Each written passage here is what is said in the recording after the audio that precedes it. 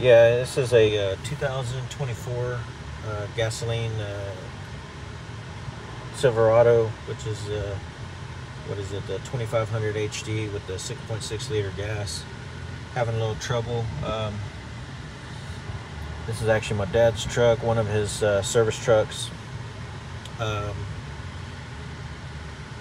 Yesterday, he was hauling a excavator, which is still hooked up. Woke up the next morning, after everything's locked up, everything. The battery went completely dead. Key fob was inside, you know, so it wasn't like it was inside here or anywhere close, thinking that it's ready to be started or anything, or ignition on. But for some reason, it just went completely dead, and I had to jump it with a box. And right now, I'm just sitting in it, letting it idle. I don't know if y'all have the same problem. Comment or hit me up if y'all have that same problem. See, it's got to drive it a little bit, check engine light, all that stuff. It clears probably after so many miles, several hundred miles, or however that is. Goes through that self-check. These things, everything's electronic. I don't really know all the specs on it, but I can only assume. I've dealt with Denali's and shit, electronic, steering, and just all the stuff that used to be run off the serpentine drive. Now it's all electronic stuff.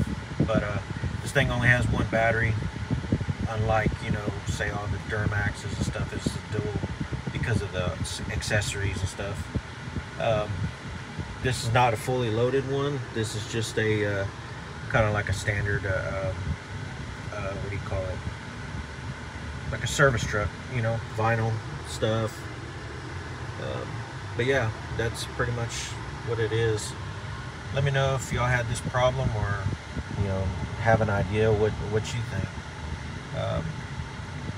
I don't see why the trailer would pull anything, because I imagine everything is ran off of the ignition. So anytime the ignition's off, but of course, it could come on because of this key fob crap, thinking that it's trying to on accessory. So I don't know, just kind of curious. Had it on a jump box. Now I took it off and it's running on its own, and hell, it's just about 14.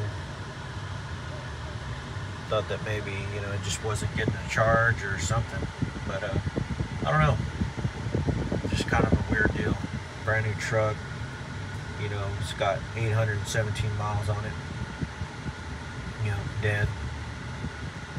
I don't know how many trailers he's pulled with it. Maybe that's an issue, a grounding issue, but I just can't see why that would be a big deal.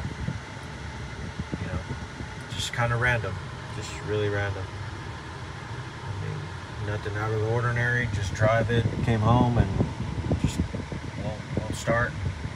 Now it's good. I can go ahead and shut it off. See, push brake, hit the button, it starts. Of course, the trailer and everything else is not connected. I don't know. Other than that, I don't know. Let me know if y'all have this problem. All right.